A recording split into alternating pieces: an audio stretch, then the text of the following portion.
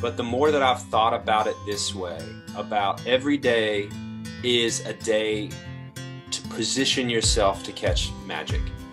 I'm not a song a day guy, but I am very much pro the idea of just positioning yourself to be inspired.